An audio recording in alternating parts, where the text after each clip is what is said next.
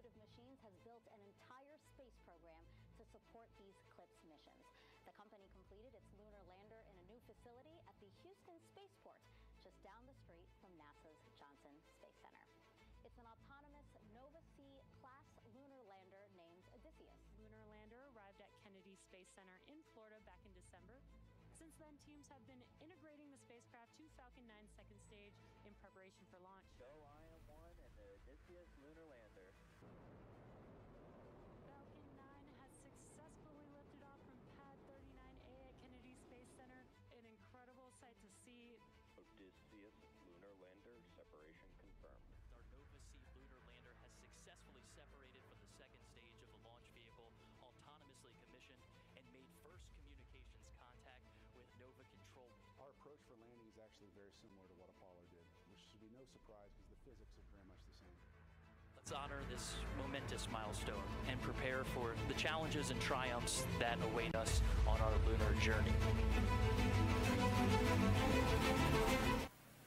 You're taking a live look into Intuitive Machines' Nova Control in Houston, Texas, where flight controllers are preparing to start the landing sequence for the IM-1 mission. Our mission and activity directors are sitting closest to the large monitor inside Nova Control, and they're supported by 10 additional flight controllers surrounding the circular Mission Operations Center.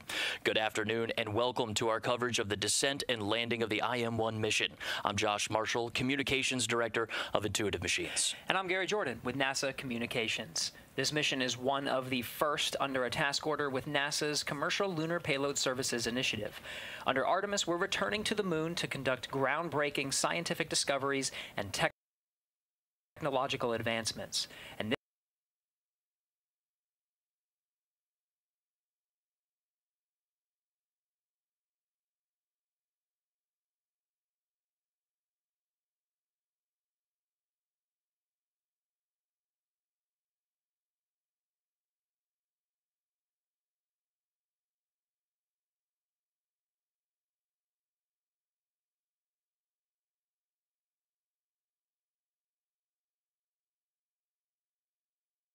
mission with Intuitive Machines is helping us to get there. And Gary and I are at Intuitive Machines' facility here in Houston, just down the street from NASA's Johnson Space Center. Right now, inside Nova Control, flight controller, activity director, and the mission director can have the best view, Gary. And the viz is an animation representing real-time telemetry data feeding into Nova Control. Nova Control receives the data, runs it through Unreal Engine 5, and generates a visualization of the data. It's a useful tool for situational awareness and keeping track of what flight controllers expect Nova-C is doing in space. The white line points to the moon. The blue line is the past and intended trajectory. The yellow and red lines are pointing towards the sun and Earth, respectively. The different color cones you see at the top are the antenna arrays used for line-of-sight communication back to Earth. We'll show the viz periodically throughout our coverage, up to about 12 minutes prior to landing. In these final moments before landing, the most reliable spacecraft data will be relayed through Nova Control audio loops. And we're starting our coverage later than expected today as flight controllers continue to assess Nova-C's trajectory, guidance, navigation, and control. Nova-C maintained a low lunar orbit, but is in a slightly more elliptical shape. Last night, flight controllers performed a lunar correction maneuver burn to adjust the lander's orbit. This burn kept Nova-C on a trajectory to land in Malapert A, but moved our landing time estimates earlier by about an hour. Then today, flight controllers chose to exercise an additional orbit before starting the IM-1 mission landing sequence. This decision brought us to now, projecting a landing time of 1724 Central Time. Intuitive Machines made the decision to reassign the primary navigation sensors from Odysseus's laser range finding system to use the sensors on NASA's navigation Doppler LiDAR. This is a dynamic situation, and we'll update you later in the broadcast. Intuitive Machines still intends to land in the optimum lighting window, and the lunar correction maneuver performed last night eliminated the need for the planned 10-second deorbit initiation burn, which would have brought Nova-C from low lunar orbit into the descent phase. Nova-C's current trajectory has it continuing to decrease its altitude over the next hour until the braking burn called powered descent initiation. Again, the landing time is expected at 5:24 p.m. Central Standard Time, 6:24 p.m. Eastern. The countdown clock at the top of your screen is counting down to the time that we expect to remove, and we expect to remove the countdown clock approximately 2 minutes before the landing opportunity. Getting to this moment, Gary, has been quite the journey, and it's lasted about 7 days so far since liftoff from Launch Complex 39A at NASA's Kennedy Space Center. Odysseus lifted off at 1:05 a.m. Eastern Standard Time from atop a SpaceX Falcon 9 rocket on February 15th. Approximately 48 minutes later, Intuitive Machines' Nova C-class lunar lander entered a translunar orbit, a direct shot at the moon. In the following days after launch, flight controllers in Nova Control commanded engine firings to place the lander into low lunar orbit approximately 100 kilometers or 62 miles above the lunar surface. The journey to low lunar orbit included firing the first liquid methane and liquid oxygen engine in space. This was called the commissioning maneuver. It was a full-thrust main stage engine burn with a throttle-down profile necessary to land on the moon. Over the last 24 hours, Odysseus has maintained its trajectory in low lunar orbit, waiting for suitable lighting conditions to begin its autonomous descent to Malapert A, the designated landing site for the IM-1 mission near the south pole of the moon. Our joint coverage will follow Odysseus through its descent and landing on the lunar surface, carrying 12 payloads down with it. The mission is enabled under a task order with NASA's Commercial Lunar Payload Services, or CLPS. Here's more on this initiative under Artemis. Our moon. It seems so close in the night sky, but getting there is really hard. But what if there was a way to change that? Only a few nations have successfully landed on the moon. As NASA sends astronauts back to the lunar surface, this time to stay, we will need to send science and technology instruments ahead of time to lay the foundation for human exploration. To make this happen, NASA is helping establish a commercial lunar economy. For the first time ever, there will be commercial delivery services to the moon. We are enabling American companies to send our payloads to the lunar surface for us. These delivery services will expand our capabilities for exploration, radically increasing the amount of science we can achieve. This high-risk, high-reward initiative will invest in and leverage the entrepreneurial spirit of American innovation to launch a commercial lunar marketplace, advancing technology and exploration for all of us. With this never-before-seen streamlined access to the moon, we will be able to make novel measurements and develop technologies that scientists have long wanted to do on the lunar surface. And as this new industry matures, this commercial delivery service for NASA and other customers could expand beyond the moon to other destinations in our solar system. And we can learn to live on another world because we are explorers. CLPS is an important pathway towards long-term exploration of the moon and part of NASA's Artemis missions that will establish a sustainable presence in the lunar vicinity and prepare humans for missions to Mars. For more on how this fits in with the greater plan, let's head over to NASA's Leah Cheshire, who's just down the hall. Hey, Leah.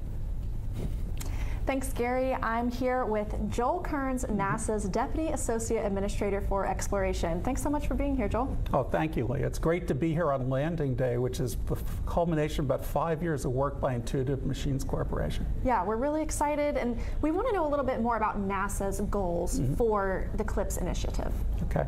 So, most basically what we want to do is we want to have American companies take NASA equipment and scientific investigations all the way to the surface of the moon and not have to have NASA do that ourselves. NASA is really good at doing robotic space science missions, whether that's the James Webb Space Telescope or it's the Mars rovers. But when we knew about 5 or 6 years ago that we would start going to the moon to do science and exploration investigations, we knew we'd be going back every year, so we turned to industry to see if they could actually take us to the moon instead of us having to do it ourselves. And that's how we came up with Commercial Lunar payload services. There's three objectives for commercial lunar payload services, or CLPS. One is that we want to do great science on the moon. The second is we want to test out technology and engineering for future human exploration in Artemis. And the third is we want to generate a group of companies that are highly skilled in doing these robotic lunar landings so that we can use them as part of our Artemis initiative. Well, let's talk about that a little bit more. How is CLPS beneficial to the Artemis campaign? Well, a number of different ways. For example, we will do science at the South Pole with our astronauts in Artemis, and also with robotic explorers. They'll be brought down on CLPS. But we're also going to use these robotic landings, these commercial robotic landings, to do science at places where we won't initially send astronauts. We can use them, for example, this intuitive machine mission that's going on today that'll land in the South Pole region will be one of the first forays into the South Pole to actually look at the environmental conditions to a place we're going to be sending our astronauts in the future. That is, what type of dust or dirt is there? How hot or cold does it get? What's the radiation environment? These are all things you'd really like to know before you send the first human explorers. I'd also say that in the future, when we are flying humans to the moon as part of Artemis, we can use commercial services like CLPS to pre-stage equipment or other cargo so that they're waiting for the astronaut explorers when they land. And this is an entirely new approach that uses a privately developed lunar lander. What are some of the most important takeaways on risks but also benefits of a model like this? So when industry came to NASA about 6 years ago and said, we could do this for you as a service, what they said was they thought it would be less expensive than if we did it ourselves, that they could do it faster than we could set up to do it, and that they could do it more frequently, that they could do more than one mission, every year or two. And so far we've seen is that looks like that's going to be true. What we're waiting to see, such as with the mission today, is can they actually do this incredibly difficult thing? Can they really land on the surface of the moon robotically? This is something which is extremely challenging and difficult to do. The moon has no air. You can't use parachutes or wings to slow down. You have to, in effect, ride a rocket engine all the way from orbital speed, thousands of miles per hour, all the way down to a very soft touchdown speed to land in this place, which is very rough, pretty rugged, in really unusual lighting and communication conditions. So this is not an easy thing we have asked these companies to do, but if they're successful, the upside for American exploration is just so great, we have to try it. Yeah, absolutely. Those are important distinctions. And thank you so much for joining us here today, Joel. With that, we're going to toss it back to Josh and Gary to preview the landing sequence. Thanks, Leah. We're following along with Nova-C's descent toward the lunar surface. The lander is continuing to decrease its altitude until the powered descent initiation, an 11-minute braking burn that sets Nova-C up for the final moments prior to touchdown. That time of ignition for PDI, or powered descent initiation, is 5:11 p.m. Central Time, 6:11 p.m. Eastern. The entire landing sequence is autonomous, meaning the lander is in control of every milestone required for a lunar landing opportunity, Gary. And completing a soft touchdown comes with challenges unique to, say, landing on the Earth or Mars, because there's no atmosphere. Gary, it's an entirely different playbook as we've seen this dynamic situation play out today. Let's take a look at the IM-1 mission's complete trajectory approach as of launch. The Intuitive Machines IM-1 mission is sending commercial and NASA payloads to the lunar South Pole region on an uncrewed robotic Nova-C class lunar lander called Odysseus. The lander is the tip of the iceberg, and what's below that is the full program that is on a miniature scale, very similar to what the Apollo program had. The IM-1 flight path mirrors the historical achievements of Apollo 2, starting with separation for the launch vehicle on a direct shot at the moon. That trajectory is basically like throwing a fastball that is going to hit the moon 6 or 7 days later, like an outfielder stretching out to grab it. The first 4 days are dedicated to flight controllers in Houston firing the lander's 3D printed liquid methane and liquid oxygen engine to make small course adjustments to hit its orbit target around the moon. This particular coordinate system is called the B-plane. You can think about the B-plane kind of like the backboard of a basketball goal. And you basically know when you shoot hoops that if you can get the basketball in the square on that backboard, it's going to go in. And the B-plane for astrodynamicists is very much the same thing. With the B-plane on target, Odysseus is prepped for a critical autonomous maneuver on the moon's far side. This critical burn maneuver is completed in the blind, with the moon blocking direct communications back to Nova Control in Houston. Once we get around the moon, we have on the day side of the moon, the sun heating us from one side and reflected infrared light off the bright moon warming us on the other. Then we plunge into night, and now we're cold on both sides. It's very tough. About an hour before landing, flight controllers command Descent Orbit Insertion, or DOI. This is a main engine firing to slow the spacecraft so its altitude drops from 100 kilometers to about 10 kilometers above the lunar surface. After DOI, Odysseus coasts for about an hour before starting its final approach. And then we reach a point called powered descent initiation. The guidance system on board makes the decision to activate the main engine at very close to full power. Cameras and lasers are feeding information to the lander's navigation algorithms, which provide guidance, navigation, and control. With a safe site identified, Odysseus enters a 3 meter per second descent, then down to 1 meter per second for the last 10 meters to the lunar surface. Now, the lander is using an inertial measurement unit, which is similar to a human inner ear that senses rotation and acceleration. Flight controllers expect about a 15-second delay before confirming the ultimate milestone, softly landing on the surface of the moon. And I can tell you just from doing our simulations, that's the longest 15 seconds you'll ever experience as you wait for the final light to turn green to indicate that you've landed on the moon.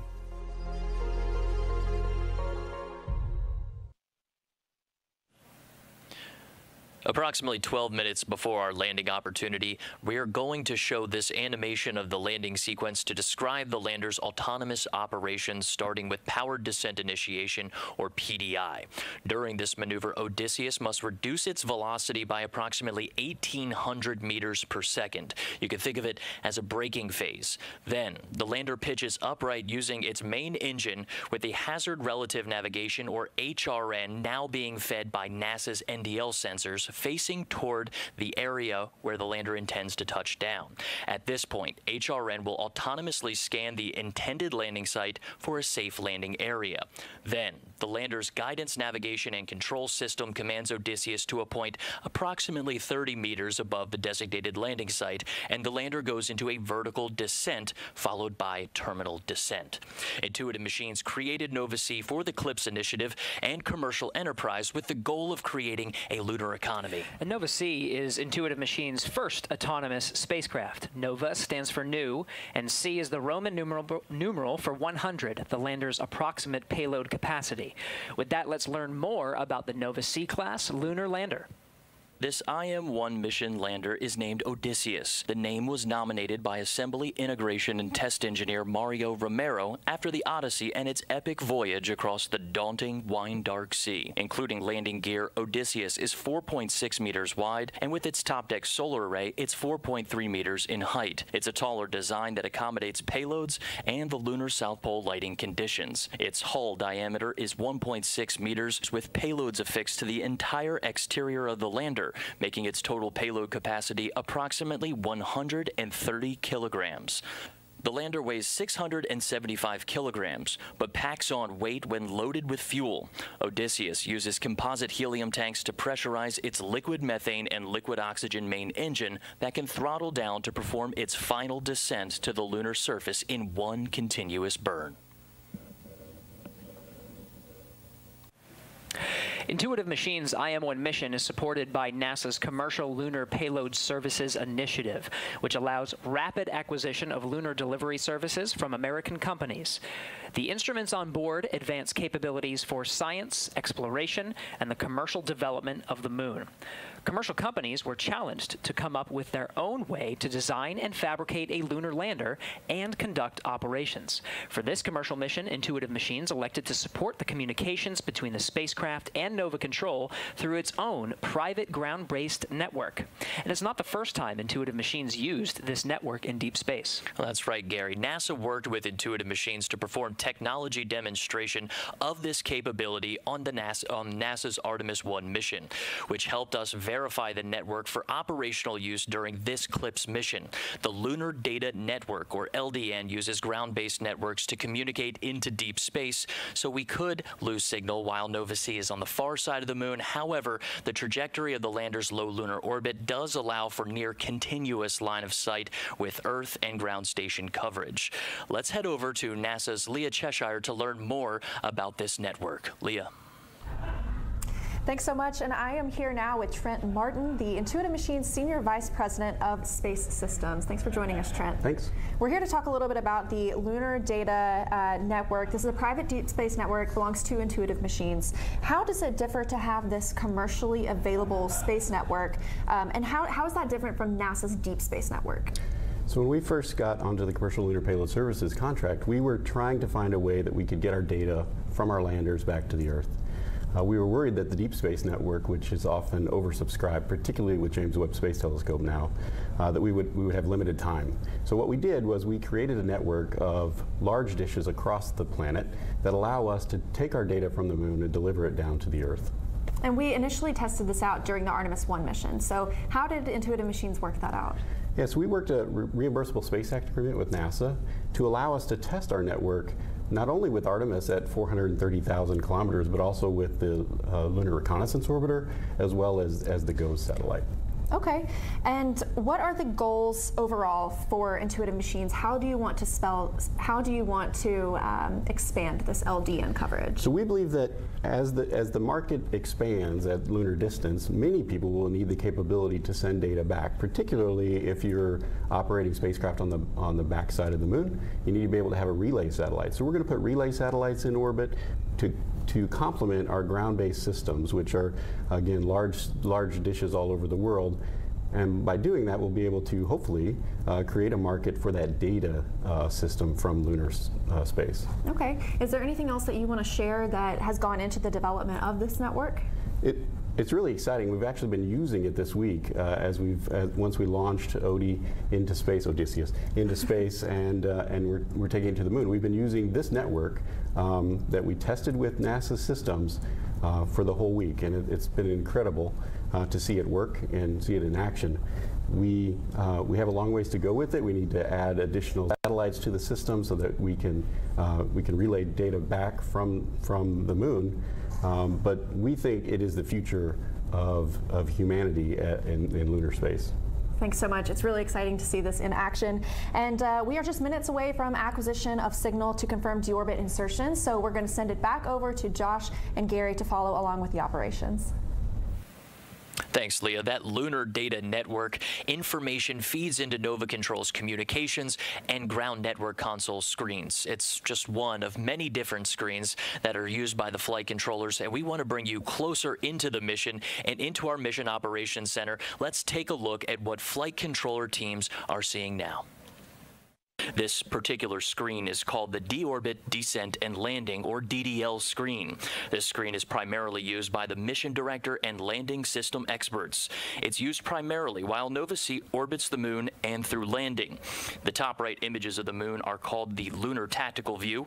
When the dots turn red, the lander is on the far side of the moon, and green is on the near side. The line is the tail where Nova-C is, with each dot representing 10 minutes of elapsed time.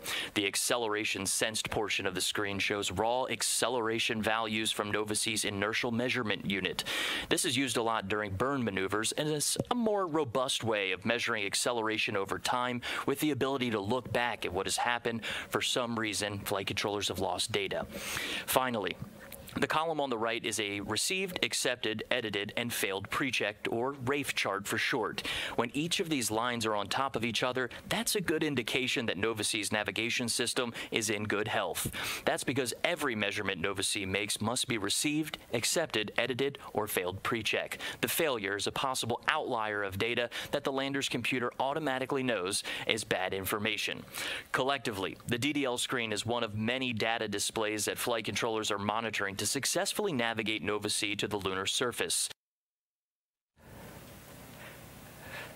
Data visualization is an essential component for flight controllers who need to process this data for real-time decision-making in Nova Control.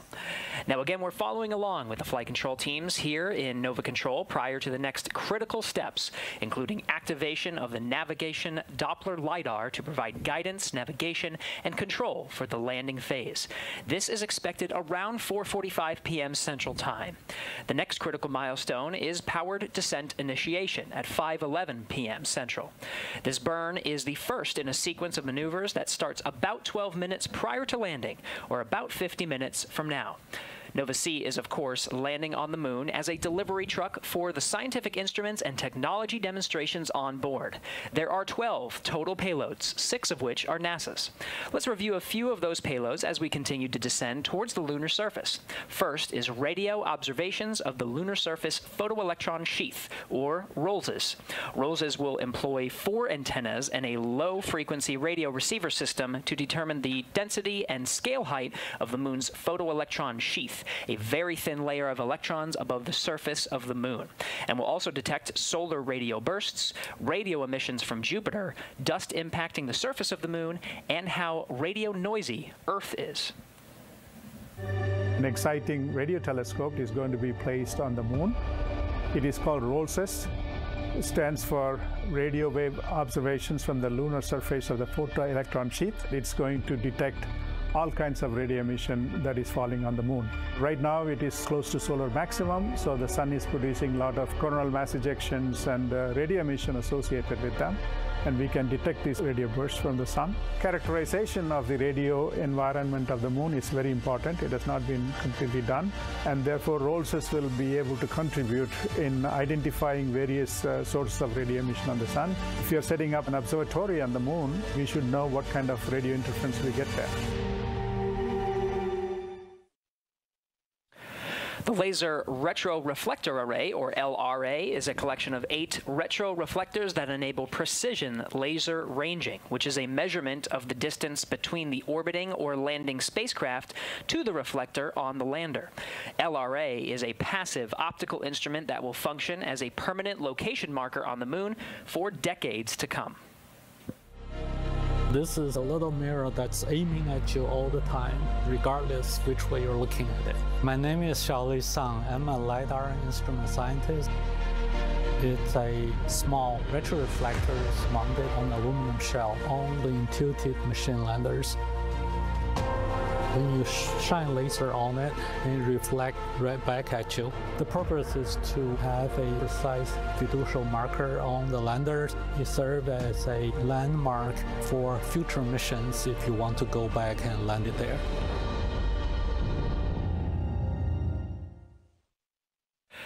Stereo cameras for lunar plume surface studies, or SCALPs, will use a suite of 4 cameras to capture stereo and still image data of the dust plume created by the lander's engine from when it begins its descent to the lunar surface all the way down through engine shutoff. SCALPs is an array of small cameras that will be placed around the base of a lunar lander and collect imagery during the descent and landing of the vehicle. Using a technique called stereophotogrammetry, we can use those images to reconstruct a 3D shape of the ground. As the lander comes down, its hot engine plumes will interact with the surface. Our cameras will begin acquiring images from before this interaction begins until after the vehicle has landed on the surface. The SCALPs cameras will specifically be looking at the overall crater formation and erosion of the ground due to the rocket plumes. The final stereo images, which will be stored on a small onboard data storage unit, will be transferred to the lander and then downlinked to Earth, where we can use them to reconstruct the overall erosion volume and shape of the ground. With the Artemis program, we plan to establish a sustained lunar exploration and try to land multiple payloads in close proximity to one another. SCALPs data will be a critical part of understanding these phenomena and improving our computational models to inform these future landings. Radio Frequency Mass Gauge, or RFMG, is a fuel gauge used to measure the amount of propellant in spacecraft tanks in a low-gravity space environment. Using sensor technology, RFMG will measure the amount or mass of cryogenic propellant in Nova-C's fuel and oxidizer tanks, providing data that can help predict fuel usage on future missions. I'm Greg Zimmerly, the principal investigator for the Radio Frequency Mass Gauge payload. This instrument is a space-age fuel gauge. We're going to use it to measure the amount of cryogenic propellant in the Intuitive Machines Nova-C lander propellant tanks. These propellants are very cold. They're at about -300 degrees Fahrenheit. Now we're integrating the instrument onto an actual lunar lander. Future lunar missions, like those in the Artemis program, will likely also use cryogenic propellants. and have to store those propellants in space for long periods of time. So having an instrument like this that can measure the propellant in the tanks in low gravity will help future lunar missions know how much fuel is in the tank at all times.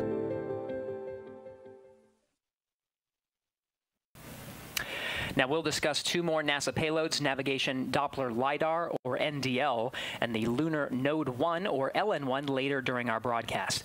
We'll have a special guest later in the broadcast to talk NDL upon its activation during descent. And Josh, we did get word that some of the processing of the optical images from NDL are already performing. They did some checks, and they're performing very well. Now, a common theme you'll find among the NASA payloads on IM-1 is helping to demonstrate technologies and our understanding of the lunar landscape that could very well improve operations for landing on the moon in the future. From understanding the environment to precision sensors to literal beacons, the technology on IM-1 will help guide technologies and operations for future lunar exploration. And Gary, with CLIPS as a springboard of innovation, Intuitive Machines designed and developed its complete lunar program to help support CLIPS and carry out the essential part of that directive, which included calling for the commercial development of the moon.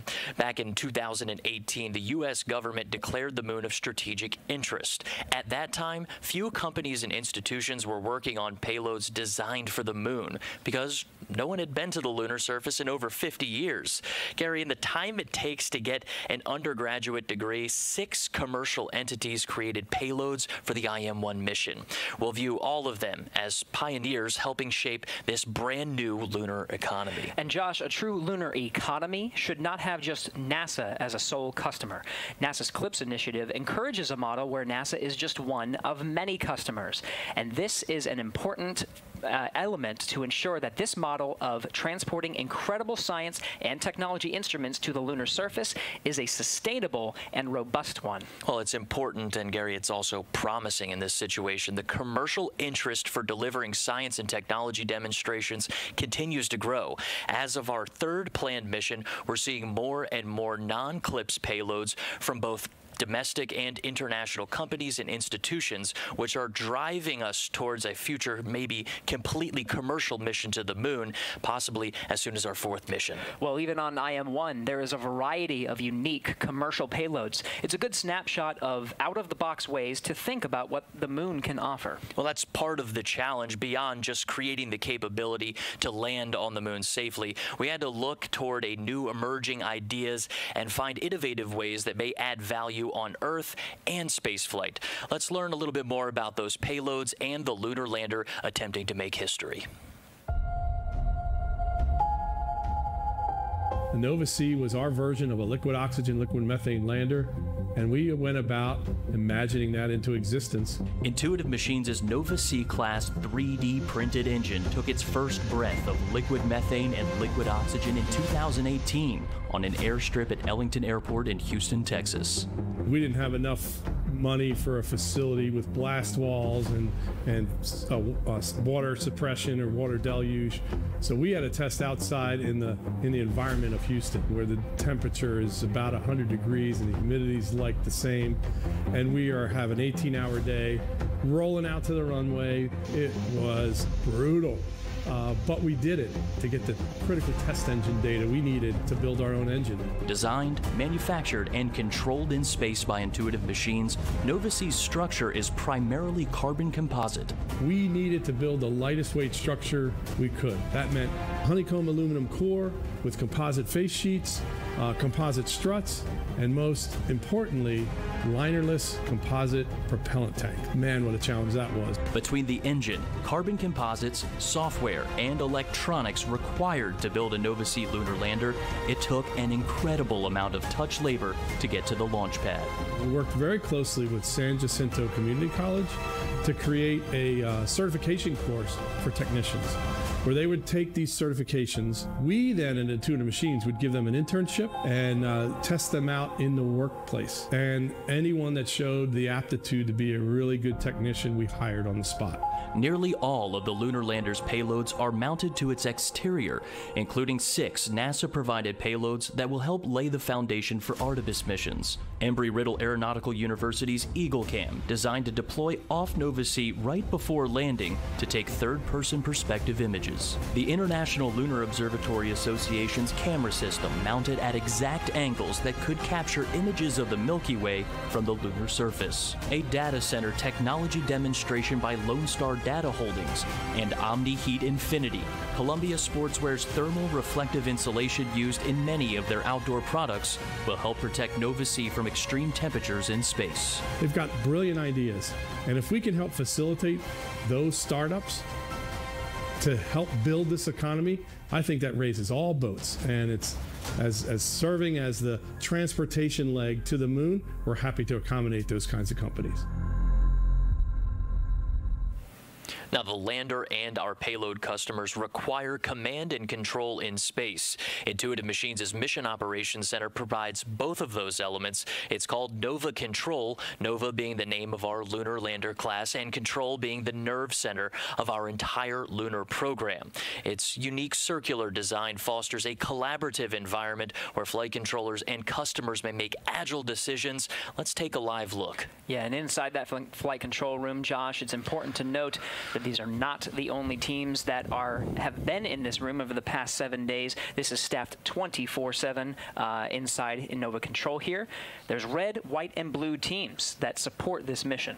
Gary, the mission required 24/7 operations. We're somewhere in between the 7th and 8th day. This has been 3 teams, red, white, and blue, working 8-hour shifts, which really turned into just about everybody working 12-hour shifts each. In addition, there's another team, the gold team, that's running problems and solving solutions that are coming up in the future. And at this moment, we talked about this being a dynamic situation, using 2 of NDL's lasers to feed into our HRN and TRN cameras to provide a landing solution. Every asset available out of all of these teams is on hand right now to solve these intractable problems and take the best shot at the moon we possibly can. It really took a team to solve some of these. As you mentioned, a dynamic situation. Now, you talked about the design of this room, fostering that collaboration. It's a little different from what I'm used to over at the International Space Station Flight Control Room, where you have consoles that are facing towards large screens. What exactly is the logic behind this particular design? Really, we wanted to get everybody together into where we're a small company. There's not a lot of us. Agility is our strong suit in this situation. And this room really suited us. It's a situation where we can put our payload customers inside the center, or let's say we need to bring in operators who have knowledge of the things that need to happen in the future that we haven't quite touched on as a team, but you can insert those folks into the center of this room, make quick decisions, respond to problems, and that's really the way that we see tackling some of the hardest challenges in the world, and certainly right now for us, this is one of the hardest challenges on the moon, most certainly. Which we are saying absolutely, and it takes everybody in this room, and everyone has their respective roles, just like we see with any spacecraft. Each of these individuals provides insights into a specific spacecraft subsystem. And the captain of this whole thing is usually the mission director. In this case, this is Blue Team. That is Dr. Tim Crane. He's our co-founder and chief technology officer, serving as mission director today. Now, flight control operators continue to monitor Nova Sea's performance. Operationally, we're still counting down to PDI ignition at 5:11 p.m. Central Time and landing at Malapert A at 5:24 p.m. near the south pole of the moon. For more on Malapert A, let's head over to Leah Cheshire. Leah? Thanks so much, and I am now here with Ben Bussey, Intuitive Machines Chief Scientist, to talk about Malapert A. Thank you so much for joining us, Ben. It's great to be here. Now tell me a little bit about this landing site. Why was it chosen? What sets it apart? So the most important factor when selecting the landing site was to find a good, safe site for Odysseus to land, and we're landing in highland terrain near the poles, and that was a fun challenge for the team, but we think we found a good, large, safe area free of boulders and craters. The other key factor was to try and land in the south polar region of the moon. If you know, NASA, through the Artemis program with their international partners, will be sending humans to the moon in this decade. So the goal was to find somewhere in the south polar region that was large and safe, and we sort of think just outside the rim of Malapert is sort of a Goldilocks location that will allow all the payloads to get the data that they want to get. And you talked for just a second about that lunar highland material. That's what we believe Malapert A to be composed of. What is really interesting about the lunar highlands? So if you look at the moon, you will see bright and dark regions, and the dark regions are lunar mare, which are old volcanic flows. The bright regions are mountains, are the highlands, which actually represent the original 4.5 billion year crust of the moon. So they're scientifically very interesting. They're also the same geology that the crew will visit. And so we want to go and get the first data of the highlands near the poles. And so we have one of our instruments, for example, is SCALPS, and NASA likes its acronym. So it's the stereo camera for lunar plume studies. And so that camera, which is 4 video cameras, will image the dust of the highland terrain right before we land. And so we will learn how it behaves as landers come down. So as we start to put multiple things near the poles, we know how far away we have to land. And we know that there are some interesting conditions for these areas in the lunar South Pole. That can be lighting, that can be communications, terrain itself. So what can we expect at Malapert A? So yeah, as you get very close to the poles, the lighting and communications becomes very challenging. And so for IM-1, we've gone to about 10 degrees, about 300 kilometers from the pole. And we think that's a good location because it's the closest to the pole that anyone's landed. But for example, we've chosen a site where you can see the Earth all the time, which is one of, obviously, communications being a key challenge. Whereas for IM-2, our second mission later this year, will go even closer to the pole. So for example, one of the things that we can study is, while we see the Earth all the time, it's still close to the horizon. And one of the things that communication engineers want to know is how communication is affected when the Earth is really close. So that's one example of something we can do in support of Artemis. Well, thank you so much for joining us here today, Ben. That's all the time we have right now. We're going to send it back to Josh and Gary to talk a little bit about the landing sequence. Thanks, Leah. Yeah, Malapert A is a fascinating satellite crater to Malapert, a crater only 300 kilometers from the moon's south pole. The site is named after Charles Malapert, a 17th century Belgian astronomer. The area around the landing site is believed to be made of lunar highland material, similar to Apollo 16's landing site. Apollo 16 was the first Apollo mission to visit the lunar highlands in an area called Descartes. Scientists believe the highlands offered insights into the moon's early history. The Descartes landing site turned out to be a source of rich scientific information. A large sample of rock called anorthosite was recovered from Descartes, which solidified more than 4 billion years ago during the moon's formation, when the outer regions were still molten.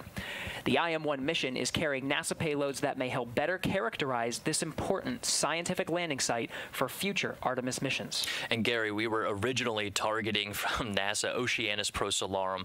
It was a lunar mare in the region of the near side of the moon. The decision to move from the original landing site in Oceanus Procellarum was based on the need to learn more about terrain communications near the lunar South Pole, which is expected to be made up of some of the best locations for sustained human presence on the moon. Landing near Malapert A also will help mission planners understand how to communicate and send data back to Earth from a location that is low on the lunar horizon. Now we're coming up on the NDL activation. We have more information about how Intuitive Machines flight controllers intend to land on the moon using this NDL, NASA's Navigation Doppler LiDAR. And Gary, since choosing to orbit the moon one more time, flight controllers have been working to resolve a challenge with the lander's laser rangefinders assigned to the terrain relative navigation and hazard relative navigation cameras. Those provide landing solutions to Odysseus. The lasers are intended to determine altitude and horizontal velocity, but the ones on the lander right now are not working. These are essential measurements required to land on the moon. And while Nova-C's laser rangefinders are not operable, NASA's Navigation Doppler LiDAR sensors are. So during the last 2-hour orbit, flight controllers have been loading software patches and resetting the lander's guidance, navigation, and control system to use 2 laser beams from NASA's Navigation Doppler LiDAR as primary primary navigation sensors to land Odysseus. That's right, and we're coming up on the timeline for when Nova-C is about to begin the activation of NDL. This is a three-step process from powering on, becoming ready for operation about 5 minutes later, and then integrating those sensors with Nova-C's terrain and hazard relative navigation cameras ahead of Nova-C landing. So while we wait, let's learn a little more about NDL. So the Artemis program is taking NASA back to the moon, and everything that goes there, including the instruments and people, must be flown there safely and landed there precisely. So the landing phase of that task is one of the most critical aspects of it. NDL is a LiDAR instrument that is used to enable that capability. It uses light in the same way that sonar uses sound. For NDL, we have 3 telescopes where light would come out of the telescope, hit the moon's surface, and some of that light will be reflected back. These telescopes are mounted on the outside of a vehicle so you get a clear view of the ground as it's coming in for a landing. In the Apollo era, large radars or astronauts using their eyes looking out of a viewport were used to help land the vehicles. NDL is going to have to take the burden off of the crew with a much smaller, lower power, and more accurate instrument. And we just got an update from one of the flight controllers that the HRN and TRN cameras assigned to Nova-C are still nominally processing images using 2 of those NDL lasers. Quite the feat, Gary. No, it's absolutely incredible and a very important milestone to reach. Now, with that understanding, let's learn more about how this technology is playing an active role in this dynamic situation. Let's head over to Leah Cheshire. Leah? Thanks so much, Gary. I'm joined now by Prasanth Desai. He's NASA's Deputy Associate Administrator for the Space Technology Mission Directorate. Thank you so much for being here. Grateful to be here. So let's talk a little bit about the novel landing technology that is NDL. Can you explain that to us? Yeah, so NDL stands for Navigation Doppler LiDAR.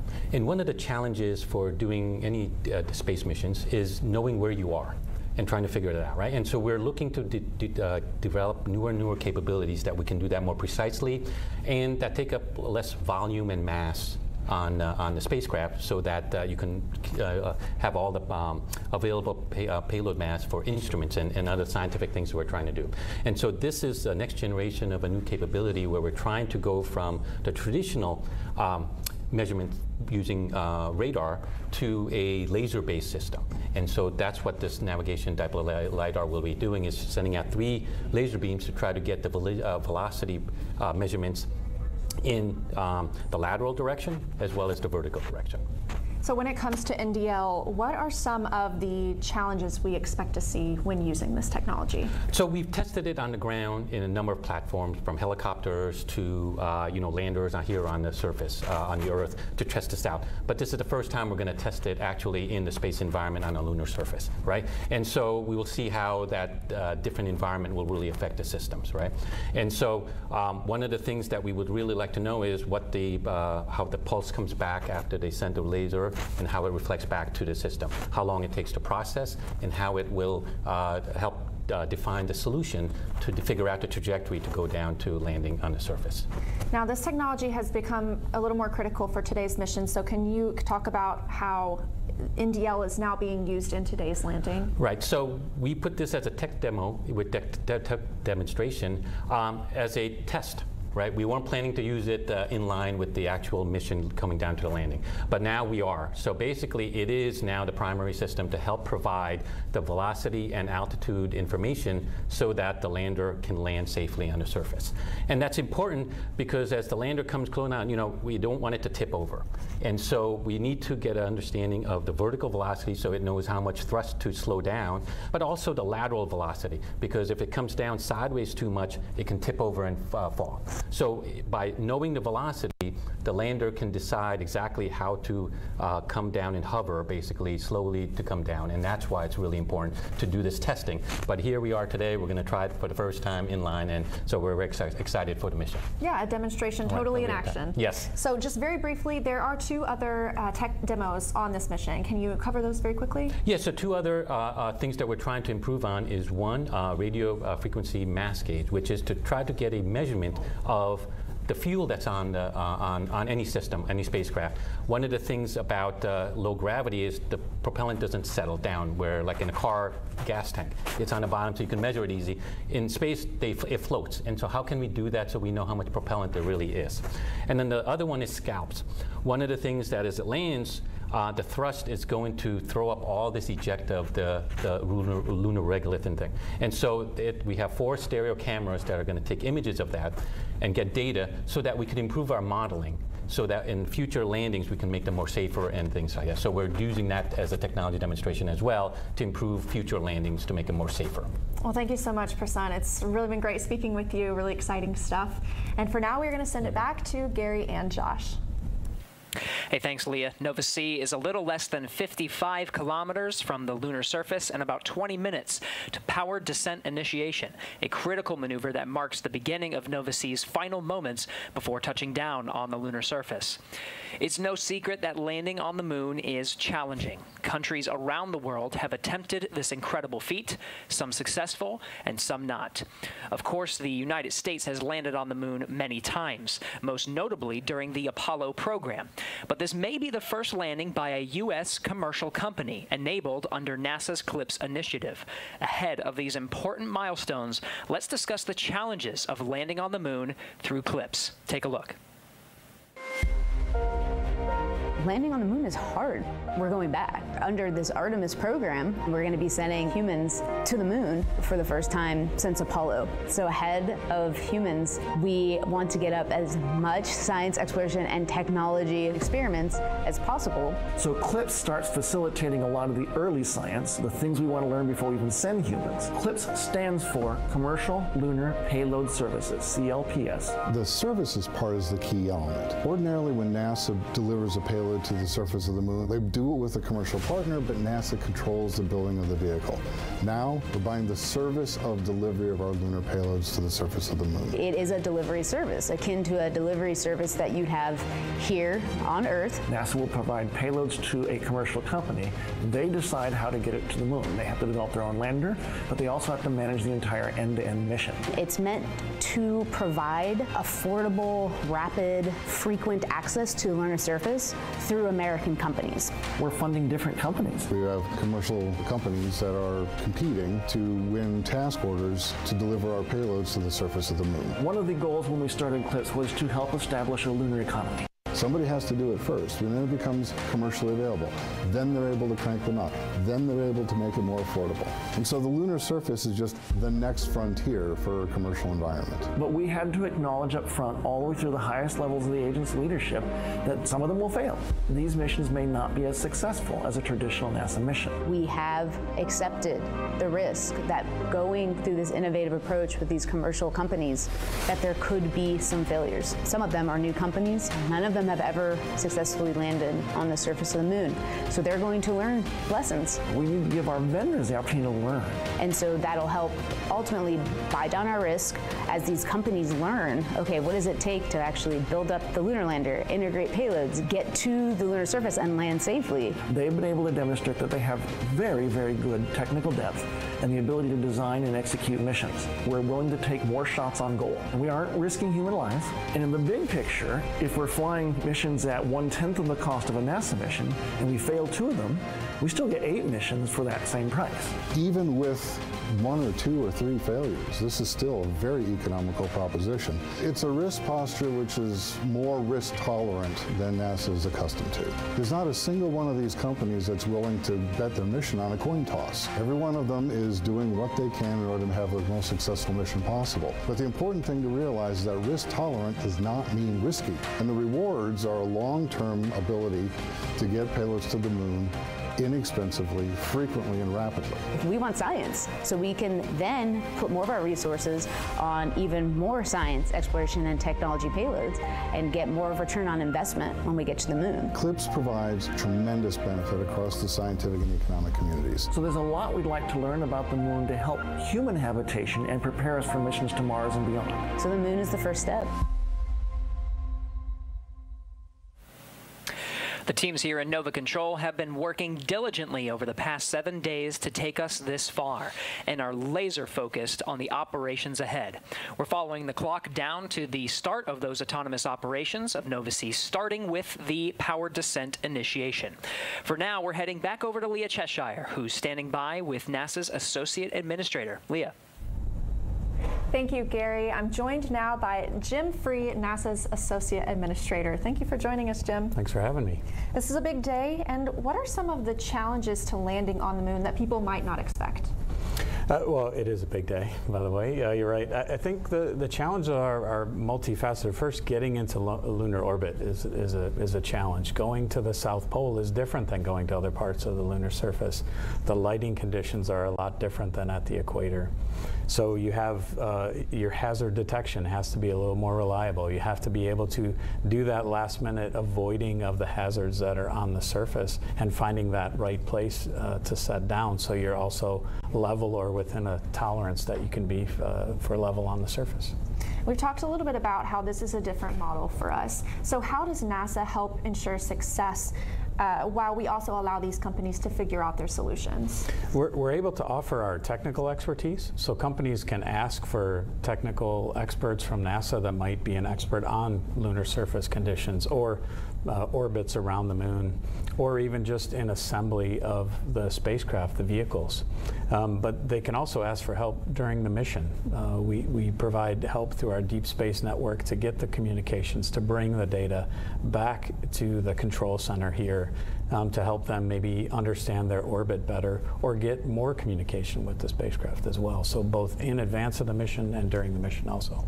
And CLIPS is just one way that NASA is using, we're working to strengthen the American space economy. So what are some other ways, and why is NASA pursuing this commercial route for complicated space missions? So we started back in space station, where we started with the commercial cargo, where we spurred on investment in commercial delivery of cargo to space station. That's ported over into our crews flying commercially.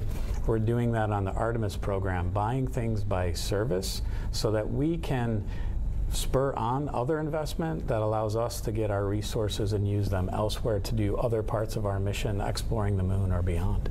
You talked a little bit about Artemis for a second. So how does CLIPS fold into NASA's plans with Artemis and with this Moon to Mars architecture? I think I could talk about Artemis for hours. But CLIPS is absolutely essential for Artemis. It's our first steps of understanding the lunar environment. So the Intuitive Machines lander is going to help us understand how the lunar dust moves as the rocket plume, the exhaust of the rocket hits that dust. We need to understand that because we're going to land even bigger landers with our humans in the future, and we want to land it close to our other elements so we're not blowing that dust everywhere. How does it behave? So that's just one part of it, but it is our first step of understanding that environment that we're going to put our astronauts on the surface. And of course, we're really, really looking forward to that mission. But for now, thank you so much for joining us here today. We are going to go back to Gary and Josh to highlight some more payloads ahead of the powered descent initiation. Hey, thanks, Leah. A report at 4:54 p.m. Central Time from the flight control teams shared that Nova-C is less than 30 kilometers above the lunar surface and is in the lunar southern hemisphere. We're still on track for PDI at 5:11 p.m. Central Time. Nova-C will perform this maneuver to slow the vehicle's descent, then pitch over and scan the landing site for hazards, making any necessary corrections in the final burns to ensure a safe landing. We've highlighted 5 of the 6 NASA payloads so far throughout our broadcast today. Let's talk about the final NASA payload, LN-1. Lunar Node 1, or LN-1, is a small CubeSat-sized flight hardware experiment that integrates navigation and communication functionality for autonomous navigation to support future lunar surface and orbital operations. Lunar Node 1 is meant to be a demonstration of how we can use various navigation technologies to figure out where you are in and around the moon. I'm holding in my hands the Lunar Node 1 mass simulator. We use this build to test out our vibrational modes, put on a shake table, and also do fit checks with the lander itself. Inside of our payload, we have multiple electronics boards that fit within this chassis that is a little bit about a half a U in size. You can see our external connectors here where we have our data and power to the lander itself. And within here, we have multiple boards that do the power regulation, our data control, our FPGAs, all those kind of electronics pieces are in here, as well as a small S-band radio that attaches up underneath this top radiator in order to distribute this heat, and then to talk to the antenna, which mounts here. This is the same size and build as the flight payload. It's just not covered in MLI or some of the other materials that you'll see on the flight build itself.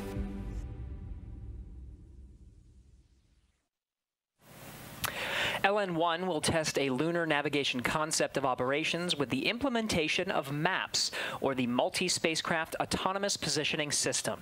Ideally, this kind of technology can support a network of communication and navigation amongst local surface and orbital operations. LN1 will test multiple navigation links from the surface of the Moon back to Earth to characterize both MAPS transfers as well as GPS-like signals that could support a future lunar communication and navigation network. Gary, one of the best things about communication and data is getting imagery back. And Intuitive Machines has several camera systems on board, including EagleCam. It started as a challenge from our CEO, Steve Altimus, to his alma mater, Embry-Riddle Aeronautical University. Students and faculty created EagleCam to take an out-of-this-world selfie of Odysseus landing on the Moon. The camera system could capture the world's first ever third-person picture of a spacecraft making an extraterrestrial landing. The camera system is designed to deploy off of Nova C approximately 30 meters above the lunar surface and take images of Odysseus during landing. Additionally, the device will test a dust removal system which could lead to the future advances in spacesuit technology. As part of this project for EagleCam, Embry-Riddle teamed up with NASA's Kennedy Space Center to demonstrate the NASA-developed electrodynamic dust shield, or EDS. EDS uses an electric field to remove dust. The technology was tested aboard the International Space Station and will be the first ever demonstration of EDS technology on the lunar surface after landing. Intuitive Machines also had several cameras on the lander, including wide and narrow field of view cameras. They started the mission with incredible imagery as the SpaceX second stage deployed our Nova C lunar lander, capturing iconic images of the Earth after separation. It requires a lot of planning, work, and just a hint of luck. Payload integration managers programmed the lander's wide and narrow field view cameras to take 5 quick images every 5 minutes for 2 hours, starting 100 seconds after separating from SpaceX's second stage. Out of all of those images that were taken, we ended up with just 4 inspiring ones to show humanity's place in the universe. And right now, we're a little more than 10 minutes from powered descent initiation. Let's go to Leah Cheshire one last time for the final interview ahead of this critical maneuver. Leah. Thanks, Josh. I'm here now with Nikki Fox, NASA's Associate Administrator for the Science Mission Directorate. Thanks so much for joining us. Thanks for having me. It's a great day. It is a great day, and you're watching this with leaders from NASA and Intuitive Machines, just very close to here. What's happening in the room right now just before these final descent maneuvers? Oh, there's just excitement, anticipation. You know, everybody knows landing on the moon, going to the moon is hard. And we're already celebrating because this mission is already a success. You know, this is we've launched, we had a beautiful launch. We've taken great science data all the way, every single challenge. The team has really risen up and solved it. And now we're in lunar orbit, you know, minutes away from starting our descent down to the lunar surface. So for me, so many successes with this mission already. So just a lot of excitement. I'm loving that. So we are working with these American companies in a very unique way. These are challenging goals, and some people would probably consider this a bold endeavor. But what does it mean to you when you look at pursuing challenges in a bold new way? I mean, you're right. It is bold. It is a new way of doing science. It is a partnership with totally new companies who haven't done these things before, and we are partnering with them, and they are taking our science. It's a way for us to get more science and more technology to the moon quickly. So it's faster, it's very cost effective, it's very efficient. We're on our way. We've got the 6 payloads from NASA, and we're excited to get them down there. With every new thing we do, there's always a challenge, there's always risks. This is a high risk but super high reward, and it'll get tons of science on the surface. And for my NASA science, this is exciting because our Artemis missions and our lunar science touches all 5 of our science divisions in very profound ways. So super excited. You said high reward, so I want to talk for a minute about the valuable scientific insight that we can get from the moon. What is that? What does it mean for NASA? I mean, there's so much we can do on the moon, particularly where this one is going down to the South Pole. We think we're going to find great volatiles down there. So as we get prepared to send our astronauts there, then we know that there's water there, and we can use that water. Water's very heavy to carry, so it's really great if you can use it on the moon. We can break it up into hydrogen and oxygen, use it for fuel. Really great for our sustainability, but also where they're going is one of the oldest regions of the moon, about 3.85 billion years old. So we can actually learn about what our solar system was like before life started. Life is very noisy. We're very, very noisy here on Earth. The moon is just like pristine, and so we can really do some amazing science. I look forward to learning more about it. So any final words before we wrap it up? Just thank you. I mean, literally, thank you. This is such an amazing team. Thank you to the people that put the science and the technology experiments on with us, those teams. Thank you to the commercial teams that put their instruments on and are riding with us. Thank you, of course, to Intuitive Machines for this just beautiful, beautiful lander. And thank you to SpaceX for a beautiful ride to space. It's such an incredible effort, all one. I don't know, I'm a big bundle of emotion. Go NASA, go CLIPS, go ODI, go Intuitive Machines. I'm with you all the way. Thank you so much for joining us here today. Now we are following Intuitive Machines flight controllers during Nova-C's final descent. So back to Josh and Gary. Thanks a lot for that, Leah. During that interview for folks at home, we did hear that there was a maneuver to burn attitude, which means the lander is starting to make the positional requirements needed. And we're going to start listening into the IM1 channel so folks at home can hear. We just heard from flight controller about 5 minutes until TIG. Altitude of 10 kilometers, downrange 1,100 kilometers. TIG being time of ignition, so we're inside of 5 minutes. TIG minus 5 minute dead pins. TIG minus 5 minutes. We are standing by for powered descent initiation. Gary, this is a critical 11-minute burn to slow the lateral velocity such that Nova-C can pitch over for further operations. And while we were in that interview, we did hear that the main engine gimbal checkout was completed. So now we're focused on the operations with Nova Control. For folks at home, we are listening into the live channel there. That's right. A lot's happening in Nova Control. We're going to be hearing these status calls periodically as we follow the flight control teams that are monitoring Nova-C's descent towards the lunar surface. A lot's happening, Josh. Of course, we have this 11-minute burn. We're focused on the propulsion elements of this PDI. At the same time, the spacecraft is oriented in such a way that it can use a technology called terrain relative navigation to scan the environment along the way. What's happening there? Right, so we know that we needed terrain relative navigation then when we were descending and coming down to the lunar surface. Now, this involves 2 pieces. You have a camera and you also have a laser rangefinder. At the top of the show, we started talking about, hey, the laser rangefinder that Intuitive Machines put on Nova-C, it's not operating. We made the decision for flight controllers to utilize 2 of the laser beams from NASA's NDL payload, make the software patches required to reassign those lasers into the TRN and HRN cameras in order to give us an opportunity to land on the south pole of the moon today. Gary, is quite the feat and challenge overcome in just about 2 hours because we elected to delay that orbit and go into another orbit. That's why the show was a little bit later. It appears to be paying out. The last call-outs that we heard, Gary, we're talking about beginning processing optical images, and that was nominal. The last time we heard that was just about 20 minutes ago. The status checkouts of these critical systems are essential to understanding the performance. The folks you see now on your view, this is Nova Control. They're monitoring every step and all the data coming from Nova-C ahead of PDI, which is scheduled just a little bit after 5:11 p.m. Central Time. Exactly what are are these folks looking at, Josh? Well, right now everyone's looking at their assigned screens, and all of them are tailor-made. Generally, there's a few who are looking at the same type of screen, but they're tailor-made for their task. You have Spark looking at electronics, things like how hot are the electronics. Payloads are monitoring different parts and pieces. 5 degrees to burn attitude. 5 degrees left until burn attitude. The vehicle's still getting ready for this PDI ignition, which we expect here in just about 2 minutes, Gary, two minutes. So everyone's looking at their screens and doing their respective jobs and reporting up into the mission director, while the activity director is keeping in touch with everybody and making sure we're putting this whole thing together. Press started. There's a call for tank press started. Just a little bit before that, Gary, we did hear that they were working on the cryo fill. So these are all steps that are leading towards PDI, powered descent initiation. We expect that to take about 11 minutes, where we're slowing Nova-C's velocity approximately 1,800 meters per second, and that's required to get this lunar landing opportunity in just a few minutes. 90 seconds to TIG.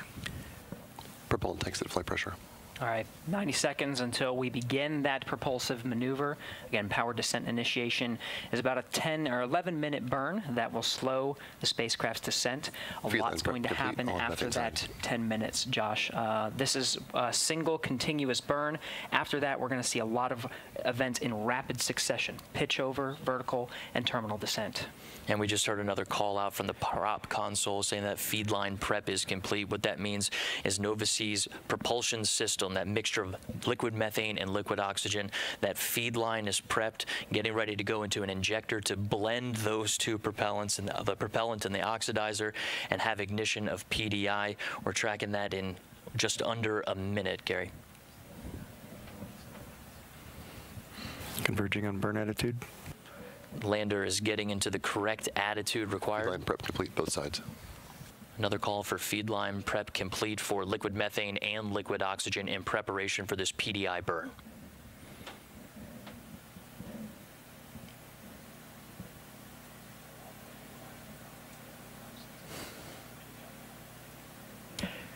"15 seconds, exec mode."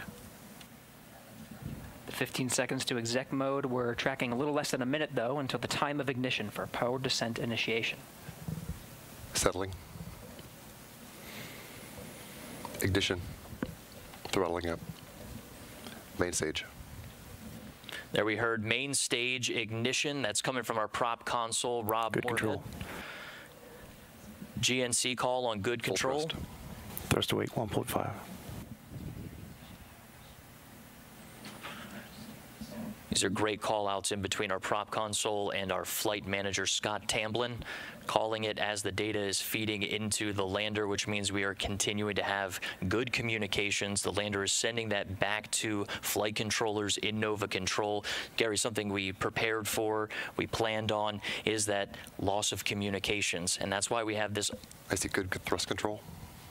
It's a good thrust control call from prop, but that's why we have this autonomous lunar lander. You know, we program, we know that, hey, we want to light PDI in this moment. These are the steps you need to get there. But from here in, this is an autonomous lunar lander, and flight controllers are monitoring communications and tracking the progress right along with the public right now with us. Nova-C has the helm. It is in control and is making the decisions necessary to ensure a soft landing. We heard call-outs about thrust, full thrust right now. There is the ability to throttle that thrust, and we'll see that throughout the descent as the fuel tanks continue to unload and we expel that propellant.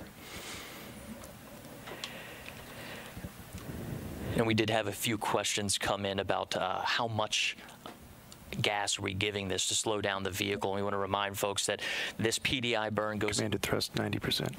Goes in just about 90%, right on time. So it goes in at 90% in order to, if the lander makes a decision and says, I need to slow down more and make a decision to make a safe landing, it's able to add a little bit more oomph and make that decision a reality rather than just a possibility. Fido, I'm showing 500 kilometers to target, but my display's a little bit stale. That's the mission director, Tim Crane, calling about 500 kilometers, but stating that his information might be just a bit stale. 1,000 psi in the helium tank.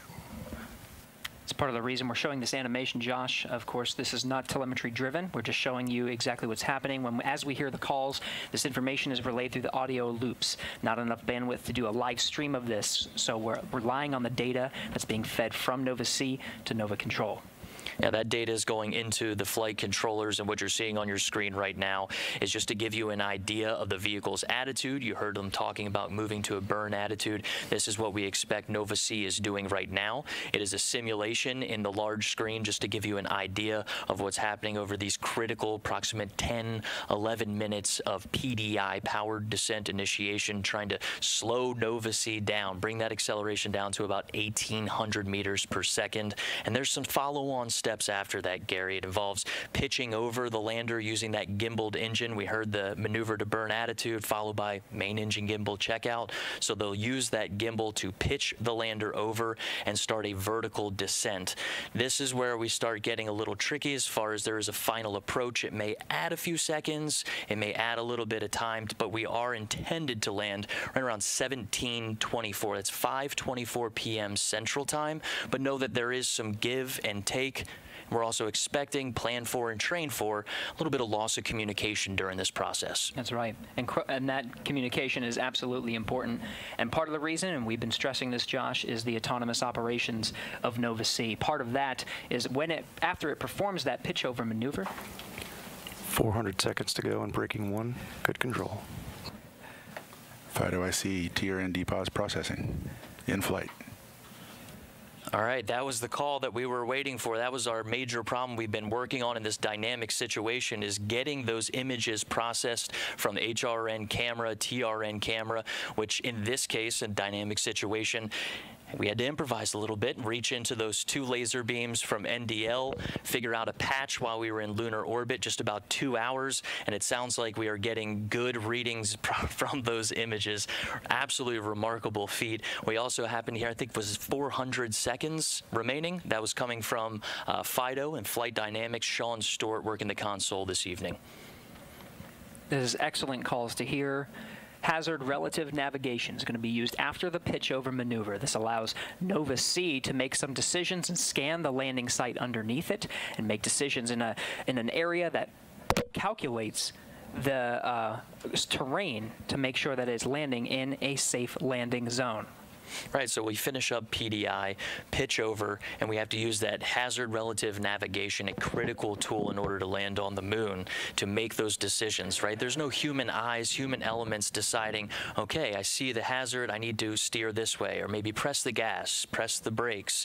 This all happens autonomously, and this is a huge requirement and a great call out to hear about the HRN camera system and processing those images. Right now, I am tracking 5:16 p.m. We expect PDI to go until about 5:21, 5:22. 300 seconds in braking 1. Or about 300 seconds to approximate those numbers. Very precise.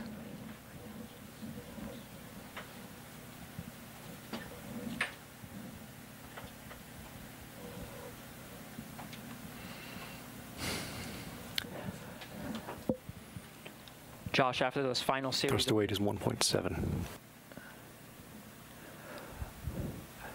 Following along, after those critical maneuvers... Committed thrust still 90%. 90% thrust. We'll hear those call-outs periodically. We started at full thrust, 90%, still throttling. Nominal. And good performance on that engine.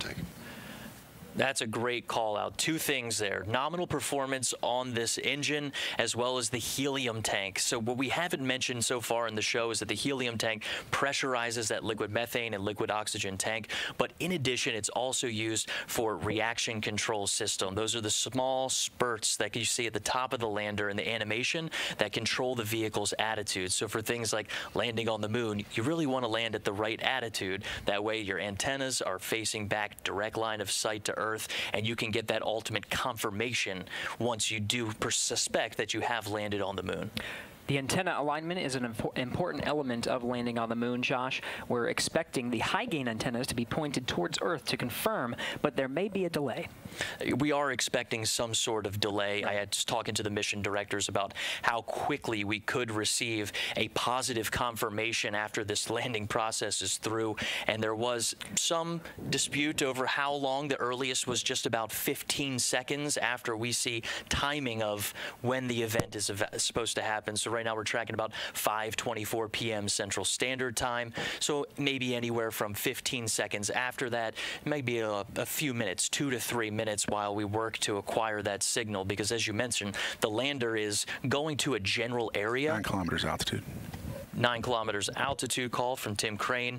The lander is going into a general area that we say, this is the general area we want you to fly to. It's using that hazard relative navigation to make better decisions about this is an area with the least amount of slope. This is an area that's free of boulders and other obstacles. So it's making autonomous decisions about where to go. 3 minutes to go, breaking 1. 3 minutes call. Just to wrap that up, when the lander is making those decisions, Gary, it's also very difficult to track. We've been very fortunate thus far tracking communications to this point. To wrap that up, Josh, 3 minutes, that brings us to just shy of 5:22 p.m. Central Time. We should hear that the power descent and initiation burn is complete. Then we'll begin the next series of maneuvers to get us towards vertical and terminal descent. It starts with the pitch over. And just looking at our notes here, we did go into this burn expecting pitch over at 5:21 and 57 seconds. So good call out on the timing of that maneuver. It's important to remember PDI starts an engine burn that does not stop until landing. So this is a throttleable liquid methane, liquid oxygen engine. We lit the engine at PDI, and while we are changing into a pitch over, vertical descent, and terminal descent and then landing, that is a throttle down to the lunar surface. And when we do get out of PDI, if we hear that call of PDI complete, good burn, everything after that is going to happen in very quick succession, Gary. The time it takes to go from pitch over to landing, or what we estimate landing to be, just looking at maybe 90 seconds is what we expect nominally. 3 minutes to touchdown. There is some wiggle room. 3 minutes to touchdown call from the mission director. For an on-time landing, that sets us a little after 5:23 p.m. Central Time. Right, our notes going into this burn, 5:23 and 25 seconds. The autonomous operations, Josh, sets this to a clock. This is exactly what we got relayed before the start of our coverage today. We're right on track. DPAS, terrain relative navigation measurements. Excellent call out. That solution that flight controllers were working so hard on to make sure HRN was working, pulling on extra resources that weren't originally planned for from those 2 laser beams from NDL. It appears and sounds like that solution is working, and the people working to patch that software were certainly under pressure. The clock was ticking as we went into that extra lunar orbit. It wasn't a situation where we could just sit in lunar orbit and try to solve our problems indefinitely, and it's sounding good so far on the call outs. 2 minutes remaining till touchdown. 2 minutes to touchdown. That required a patch to be designed on the ground and uplinked to Nova-C to confirm that those laser sensors on NASA's navigation Doppler lidar could be routed to the terrain relative navigation and hazard relative navigation. That call out is fantastic. Fighter, do you have an altitude reading?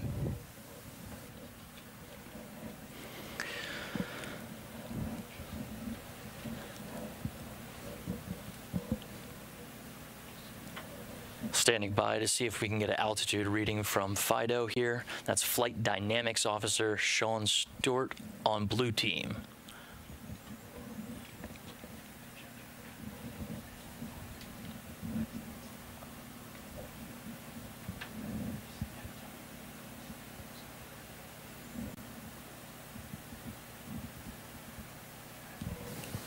Confirm that looked like a pitch over gimbal. Let's do it. Sounds like we have some data that confirms pitch over. This starts the HDA process. That's hazard detection avoidance. Throughout this show, you've heard Gary and I talking about the problem that was attempted to be solved in lunar orbit, making the decision to not only postpone this show. NDL indicates altitude of 1,000 meters. 1,000 meters call out from NDL that is coming from flight management. This is a system right now. NDL was not intended to be the primary landing system on this. Instead, we're using 2 laser beams from NDL and feeding that into that hazard detection and avoidance system that you see on your screen right now, with the lander making autonomous decisions about where it wants to land. That is generally less than 1 minute remaining to touchdown. Less than 1 minute remaining for touchdown. And again, that's the time of touchdown. It may take some time to actually confirm the status of the lander. And in this process, we do have a deployment of Eagle Cam attempting to take the third-person images of Nova-C going down to the lunar surface. We are inside of 1 minute, Gary.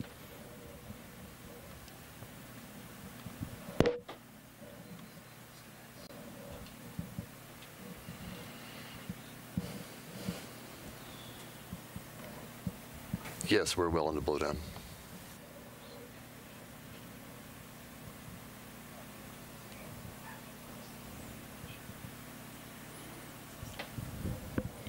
And we're tracking here in the broadcast booth. The clock has reached the expected.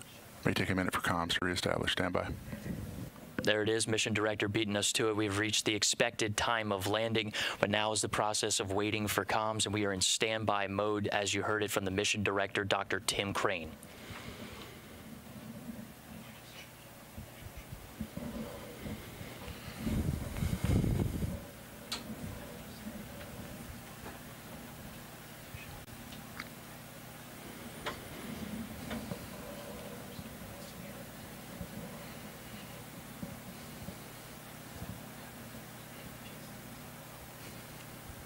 And 1 minute has elapsed from the notes that we have, Gary, of that original burn starting at PDI. And you have carrier lock. That's MD asking if we are getting the ground stations locked on to Nova-C.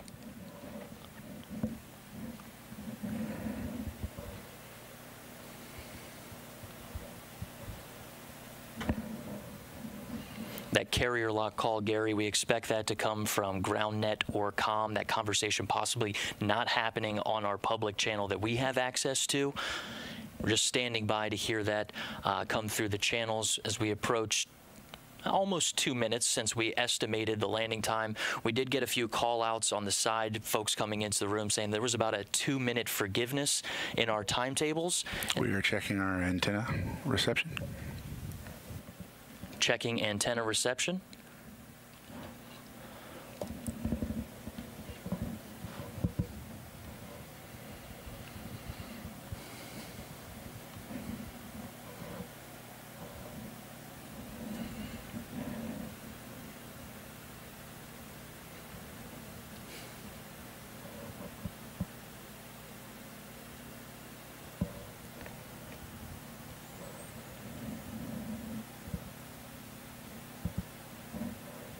And we're standing by, Gary. We're standing by just as we approach 5:26 p.m. Central Standard Time.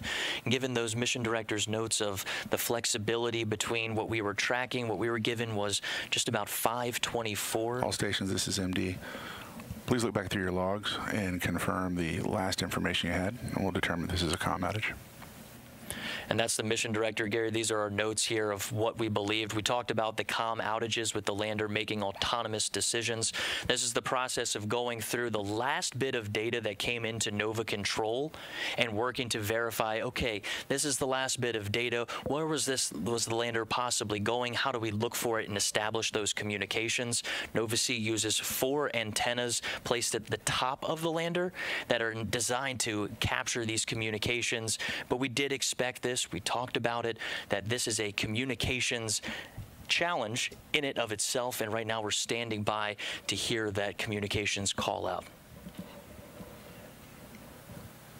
We're just a little more than 3 minutes from the time of when the clock reached 0 for Nova-C landing on the moon.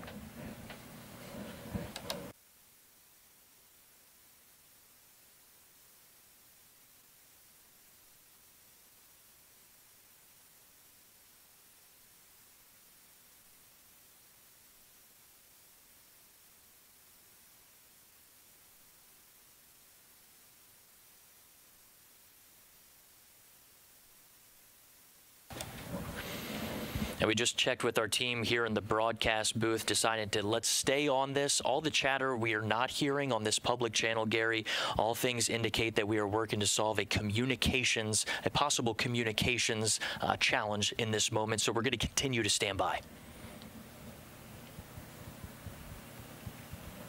For those following along. MD Prime on IM1. Go for Prime. Yeah, I guess you polled the room looking for states, and we're going to go ahead and cycle the ground transmitter on Goonhilly and do some RF sweeps. Is that your plan? That's correct. Roger, copy. And that's just what we had in mind in our notes, Gary, is that if we encounter a communications challenge, we mentioned how difficult it is to land on the moon and continually have those communications. What you just heard there is folks talking about using the Goonhilly Earth Station Limited dish in the UK to do a sweep looking for that signal. We mentioned that autonomous process of the lander reassigning itself somewhere that it believes is safe. Going into it, we heard that the HRN camera was functioning and able to make those decisions after what was a 2-hour orbit of problem solving with Intuitive Machines' TRN and HRN cameras. The laser rangefinders assigned to those are the ones that Intuitive Machines installed inside the navigation pods. The laser rangefinders were not activated. We went to NASA and asked to use 2 of the laser beams on the navigation Doppler LiDAR. That's right. And spent 2 hours in orbit. Team, we're going to confirm our pointing vector with our antenna for post-landing. Yep. We spent about 2 hours in orbit to solve that problem. We got good readings on the way down. And right now, we are working to confirm communications on the surface of the moon, roughly around the Malapert A region. That is the South Pole region of the moon. That's right. What we do know is the power descent initiation. We were following along on the status calls. We executed a pitch-over maneuver, and we're counting down the clock to a landing time of 5:23 p.m. Central Time. Well, Josh described those processes of working on the communications component to confirm data from the lander, pulsing the teams surrounding him to check the status of Nova C and the data that they were receiving here in Nova Control to confirm landing. And part of that, Josh, as you described, is communications. We're standing by. Fido MD on IM1. QMD. I'm looking at our phase plane there for the last part of the flight. Looks like we had excellent pitch and yaw control throughout, but I did see a little bit of a roll excursion. Could it be that we landed off angle and roll in the final phase? So I do see we had up to an 8-degree excursion. We're about to begin the roll maneuver, which is about terminal phase. The terminal phase, which is a large roll maneuver to get to landing attitude. That's the last data point I have. But up until that point, we were really solid. Right. So terminal phase begins at 30 meters. Or post HDA. Post HDA. Post HDA. 400 meters. Very good.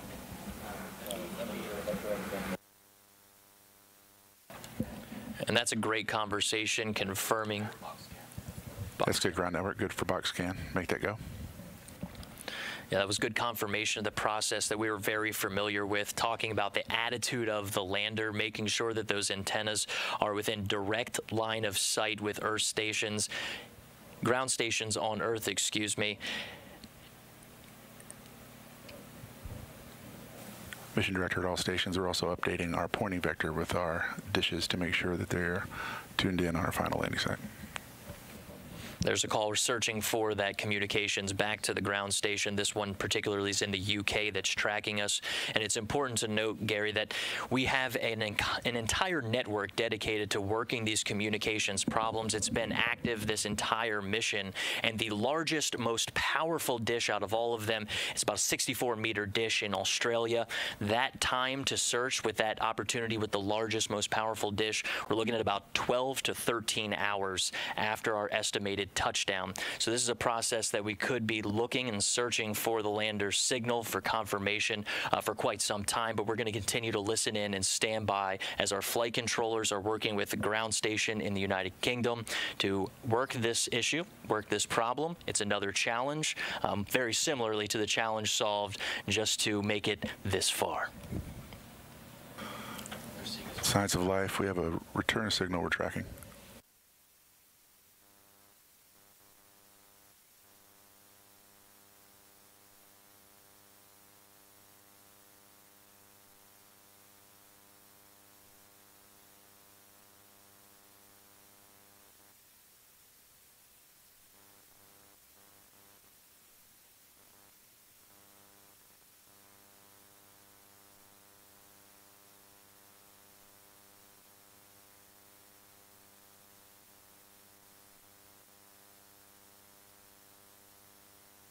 We have an onboard fault detection system for our communications that after 15 minutes with lack of communication will power cycle the radios, and then after that for another 15 minutes it will then switch antenna pairs. So we have some time here to evaluate. We do have signal that we're tracking, so we'll see what happens. There's a great call out about the autonomous systems installed on our Nova C-class lunar lander named Odysseus. The process he's mentioning, Gary, is very similar to the one that we were preparing ourselves for at AOS, to where the lander has systems in place to recycle its antennas, to switch antenna pairs, and that was very similar to what we thought we were going to need to do after acquisition of signal. When we separated from the second stage of the launch vehicle, if we made it to a certain point, the lander was autonomously programmed to start taking matters into its own hands, and that was the information that our mission director, Dr. We're not dead yet. We're also not dead yet.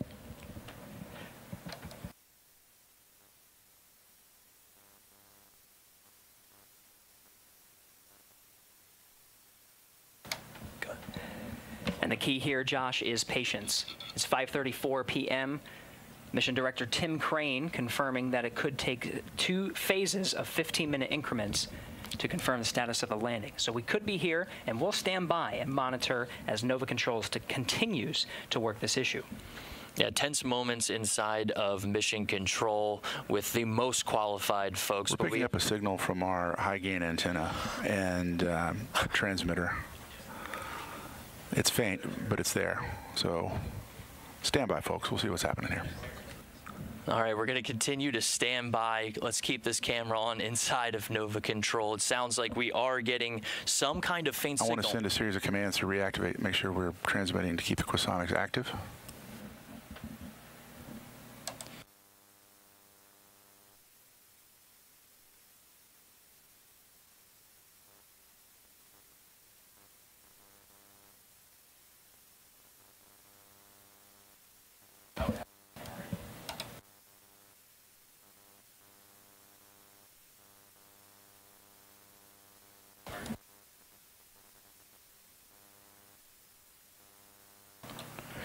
We're still standing by. The last call from Mission Director Dr. Tim Crane was that we were getting a faint signal from Odysseus's high-gain antenna.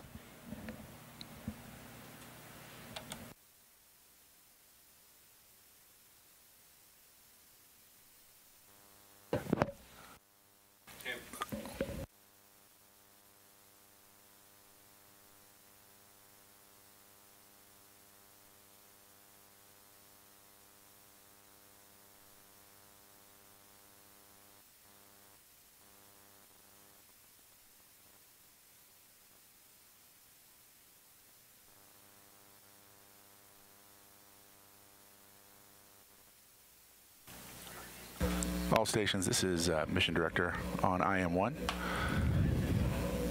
We're evaluating how we can refine that signal and dial in the pointing for our dishes. What we can confirm, without a doubt, is our equipment is on the surface of the moon. Without a doubt, is our equipment is on the surface of the moon, and we are transmitting. So, congratulations, IM team. We'll see how much more we can get from that.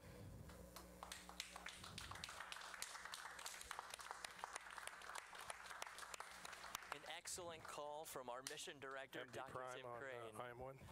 And over to our Prime. CEO, Steve Altus. Yeah, if I could just pass on a few words to the entire team in Intuitive Machines at Superbab and here in the Mission Control. What an outstanding effort. I know this was a nail biter, but we are on the surface and we are transmitting. And welcome to the moon. Houston, Odysseus has found his new home. An excellent call, and this is our team of Intuitive Machines mechanics and their families, their friends, everyone who has sacrificed so much to make it this far. Stations.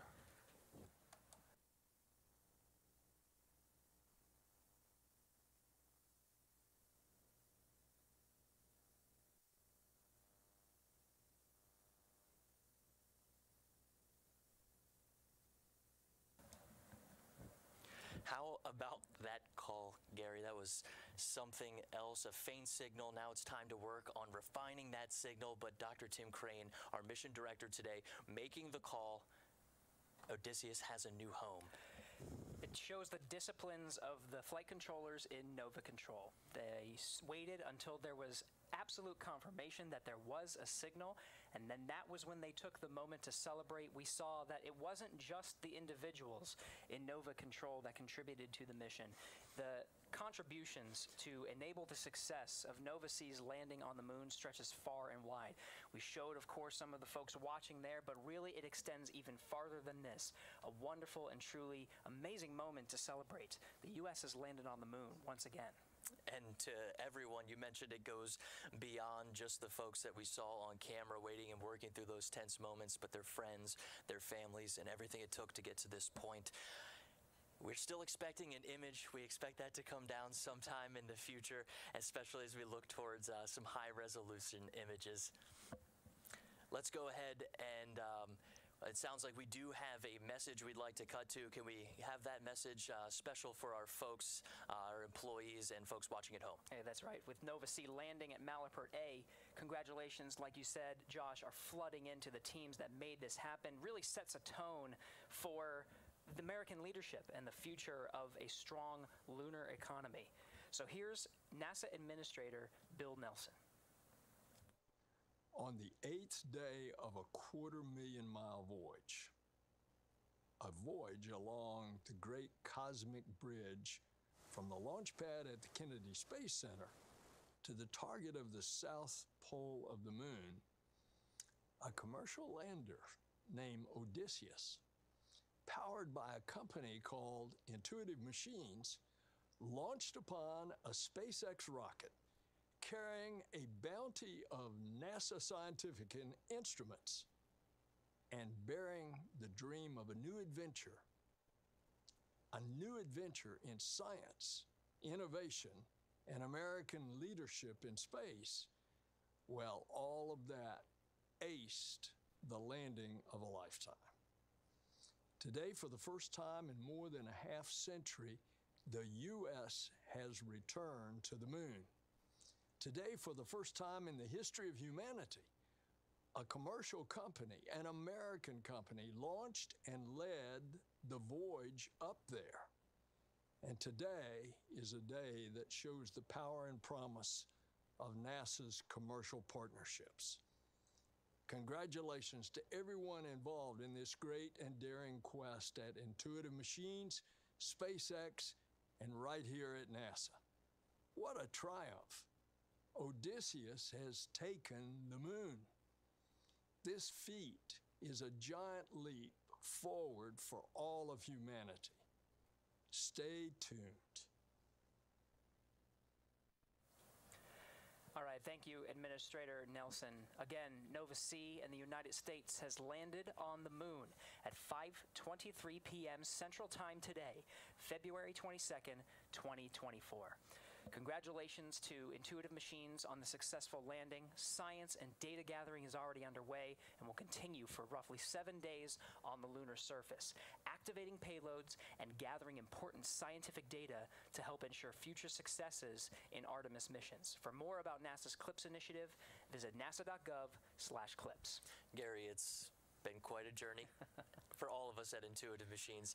Thanks to NASA for the continued support to enable today's successful landing, and of course, everyone at Intuitive Machines, their friends and family who made all of this possible. That will wrap up our coverage of Intuitive Machines' IM-1 mission. Thanks for joining us.